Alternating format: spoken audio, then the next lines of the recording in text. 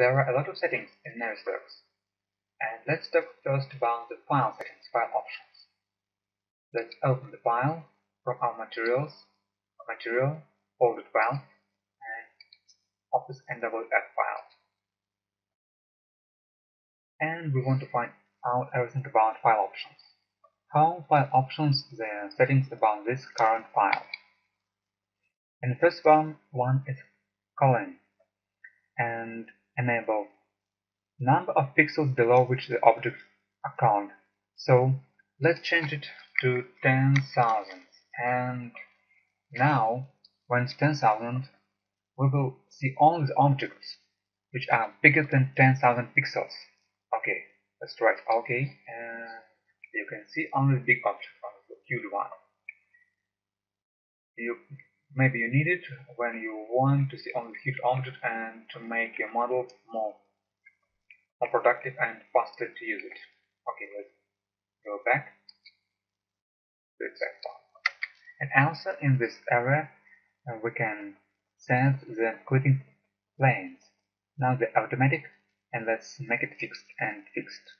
There is a near and the far. What it means that now we're in somewhere in the scene, and our position has a real coordinate, like this one. It coordinates our position of the camera, and when we change it to 20 units, it means that when we are going closer than 20 units for something, our clipping panels are working like section panels. Okay, let's try it. It's usually automatic, but we can change it to fixed and try it. Try it with the 20 units. And now let's go closer to something. Closer to our model, our wall. And now, when we're closer than 20 units, yeah, you can see it. Our clipping panels are working like section panels. And now let's go by options and let's change it to automatic. And now it's pretty the same. And let's go to fixed. And now it's the same because we have invisible kind of panel that works like a section panel. Okay, let's go back to the options, automatic, and orientation. What it's about? Now, as you can see, there is a top view of loading, and there is a bottom.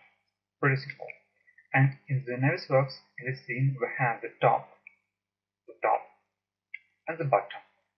And sometimes you can get very strange model. Yeah, you can get it, where top and the bottom are vice versa, and you can change it inside the Navisworks scene.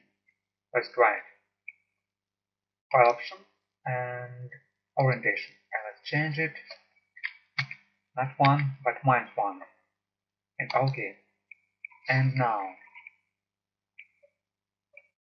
the top and the bottom are in different places. And let's go back and calculate this one. If you need, you can change not only this position but all the positions and make your coordinate position absolutely as you need.